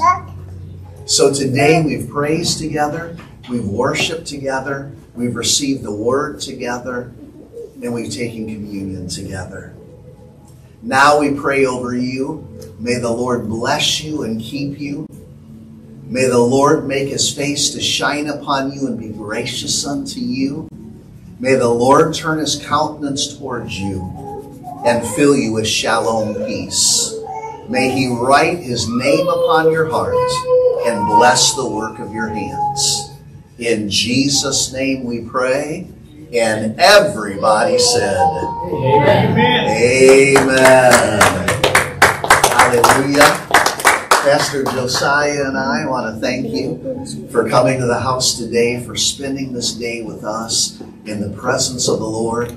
Now allow the Holy Spirit to speak to you regarding this word, to work you through the process. Stay in the crockpots and trust God. Amen. He who's begun this work in you is faithful to see it through to completion. So God bless you. Have a great rest of your afternoon. Get ready.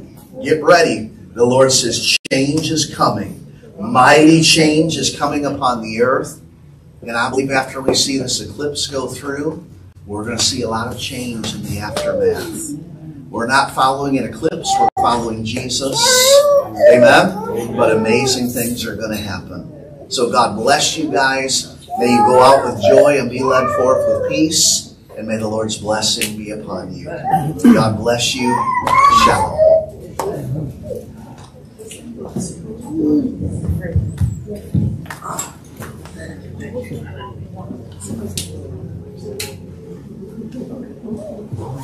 you.